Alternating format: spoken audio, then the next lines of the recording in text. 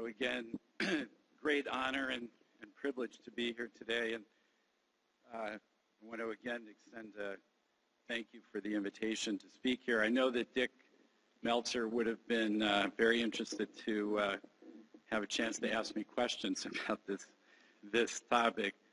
And I mentioned earlier that I wanted to say a few words during my talk about Dick. I think you've already heard Dick was an outstanding person. He had a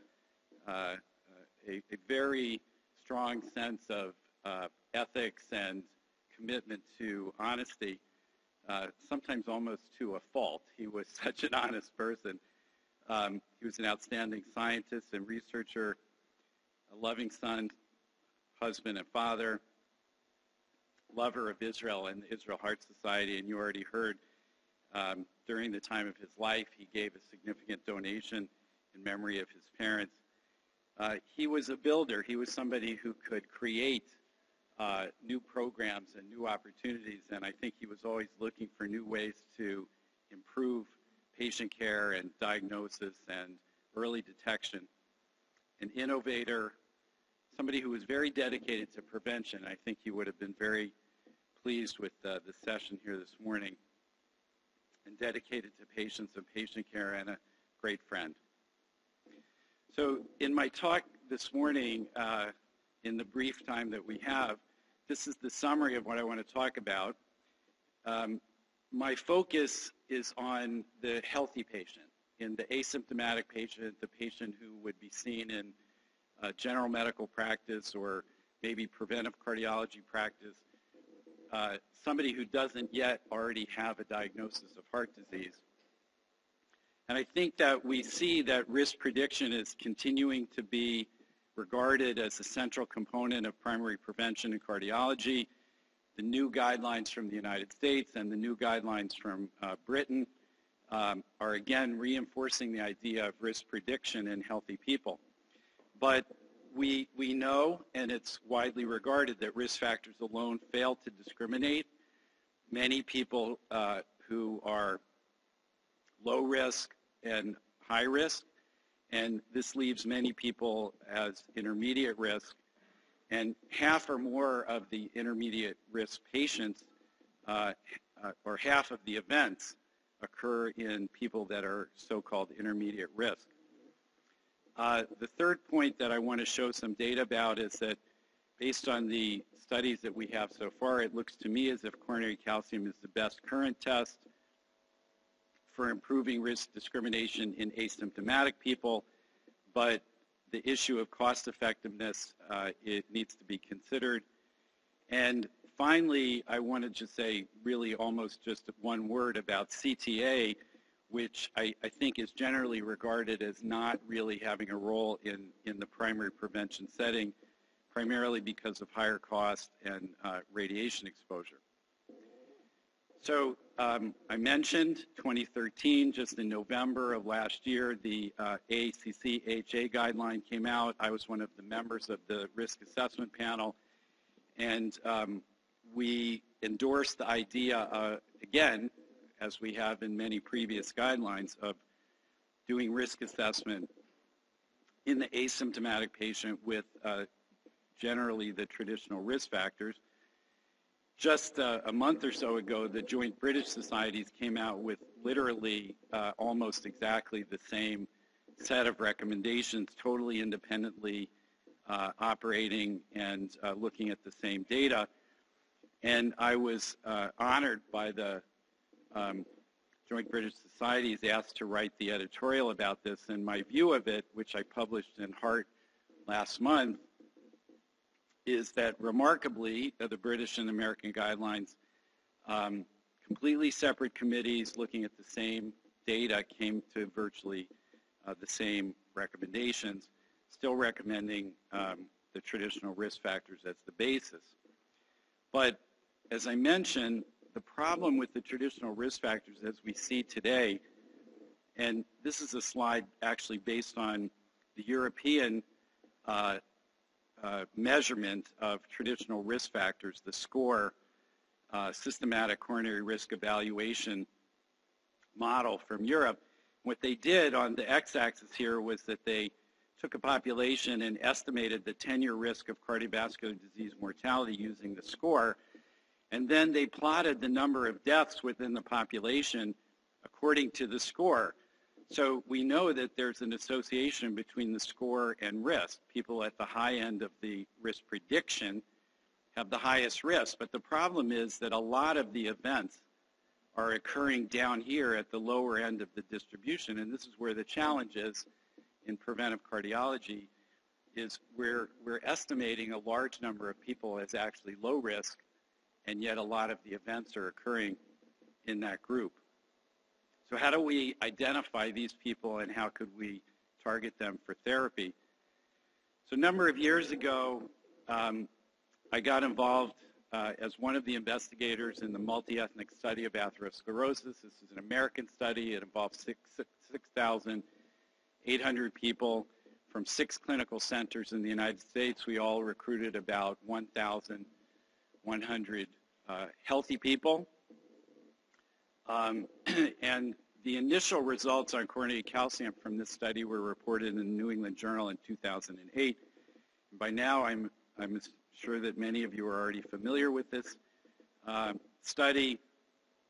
The simple summary of the findings were that if we looked in the total population, look at the area under the ROC curve, and I'm glad Dr. Gans showed ROC curve, so everybody is familiar with that concept already. I don't need to show what that is, but the area under the ROC curve for the traditional risk factors in the healthy population here was 0.79, and when we added coronary calcium to the model, we got a rather large increase. Here we go. We got a large increase in the ROC curve from 0.79 to 0.83, and that was true whether we looked at major coronary event or any coronary event. There was this large increase in the ROC curve. In a subsequent analysis that we did, we focused on the intermediate risk specifically because we said, you know, if we can already identify who the high-risk people are, we're going to treat them intensively. And if we can already identify the low risk, we can feel comfortable excluding them from intensive preventive intervention. But we know, as I showed earlier, that a lot of the events occur in the intermediate risk. So we took only the intermediate risk people in the multi-ethnic study of atherosclerosis, and we looked at which particular predictors would be helpful in improving risk prediction in intermediate risk. And we compared the Framingham risk score in the sort of blue color to Framingham risk score plus coronary calcium, Framingham risk score plus carotid IMT, Framingham risk score plus brachial flow mediated dilation, Framingham risk score plus C-reactive protein or plus family history or plus ankle brachial index. What you can see here, whether we looked at incident coronary disease or incident total cardiovascular disease, the ROC curves for everything virtually were completely overlapping with the Framingham risk score, except for this one right here and right here, and those are the coronary calcium. So what we're seeing is that coronary calcium in the overall population is helpful in discrimination, and Framingham risk score plus coronary calcium, you get this big increase in the discrimination, even in the intermediate risk population. And these findings have been confirmed now in a number of other studies, including the Rotterdam study. Rotterdam study is a population of mostly healthy and mostly asymptomatic individuals from the city of Rotterdam in the Netherlands. It's about 6,000 people above the age of 55. And they also looked at a number of the so-called novel, I'm not so sure how novel these are anymore. Proteomics is novel, but these findings are getting to be almost mundane, but at least interesting to look at which of these mundane novel risk factors are useful in risk prediction. And as we showed in the multi-ethnic study of atherosclerosis, coronary calcium stands out above all the rest. And the next one in Rotterdam that was helpful is BNP. Everything else, fibrinogen, CRP, carotid IMT, ankle brachial index, pulse wave velocity, homocysteine, et cetera. No change at all in the C statistic in the area under the ROC curve. So the next question that one would, I think, logically ask, how am I doing on time, Svi? Am I good? Okay. So the next question that would probably be logically asked is, what's the cost effectiveness of doing a test like a coronary calcium, a radiation exposure with a cost? It's not, a $5 blood test. It costs something more than that, and certainly involves radiation. So we looked at this fairly much in depth, and this was reported just a couple of months ago in Circulation, Cardiovascular Quality and Outcomes. And the first author on this is a guy named Mark Pletcher from San Francisco. I'm sure Dr. Gans knows him very well. And I think this is a very nice study that looked at the cost effectiveness of coronary calcium in different populations. So we looked in women and men in this analysis, and we looked at different levels of risk, 2.5%, 10-year risk, 5%, 7.5%, 10%, et cetera. And if your assumption is that statins are low risk and inexpensive, the conclusion of the cost effectiveness analysis, which I can recommend that you read, it would take me an hour to explain it, but let me just show this one slide as a summary. Basically, if you have favorable statin assumptions, meaning that doesn't really bother people to take it, doesn't cost very much, really you don't need any additional tests. The conclusion of the cost effectiveness analysis, you just put the entire world on statin. On the other hand, if you have less favorable statin assumptions, meaning that the statins cost more and that patients don't like to take the statins, then you do find that there are areas in which it would be very helpful to do additional testing, such as coronary calcium, and if calcium is present, then you would treat. And literally just this week, I think I was sitting on the airplane coming here and looking at my email, and I saw this paper that just was published online in Circulation a week ago. And what they did, this is a study from Britain in which they went out and asked people who were high risk and who should be candidates for statin therapy, how would they feel about going on a statin for the rest of their life? And I think that this study is very interesting because it reflects clinical experience. I think very often in the clinical setting, we're very confident that a statin would be an important recommendation for the patient. And when we explain it to the patient, they say, I don't want to do that. And that's exactly what this study shows. And the conclusion of this study was, we can no longer assume that medication disutility is almost zero. Over a quarter of the people reported disutility exceeding the group average longevity gain from statins. So in other words, I think what we have is what Dick Meltzer would have wanted us to conclude. We have some tests that are useful. We use the tests in the clinical setting, and we make average assessments of what the risk is. And then we take that information and we go to the patient and we present it to the patient and we say, our recommendation is, based on the tests that we've done, you should or should not go on a statin. And then the patient says yes or no. And that's what this study seems to show, and I think Dick would have been very happy with that result.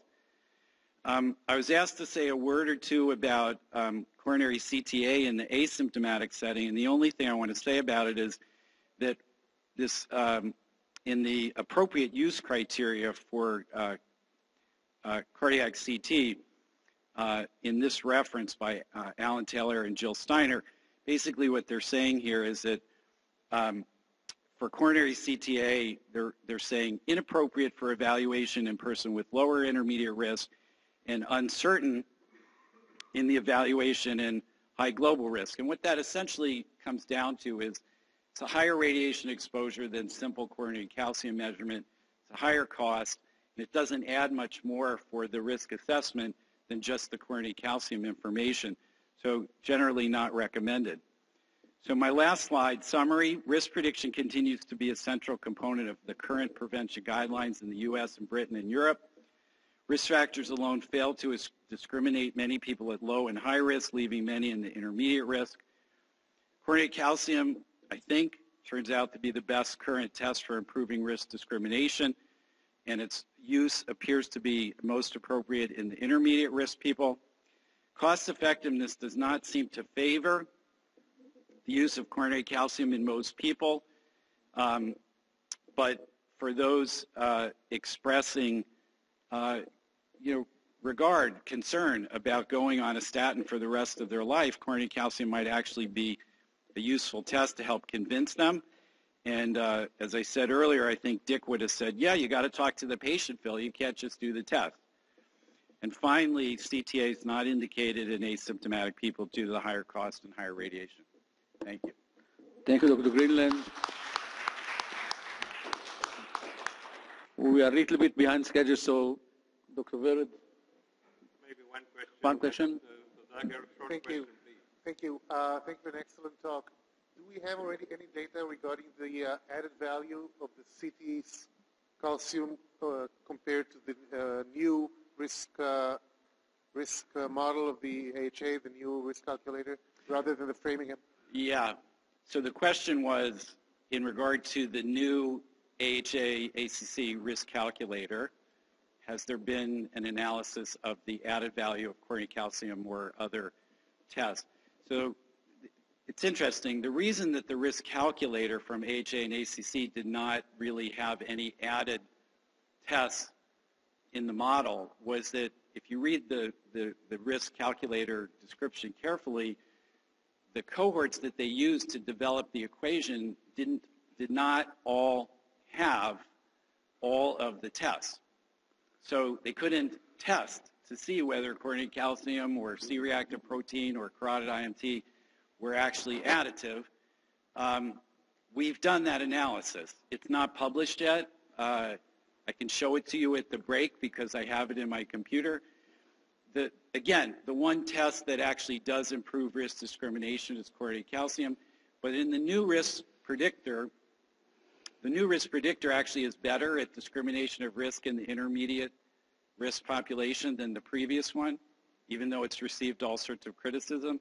But coronary calcium still is additive in that group.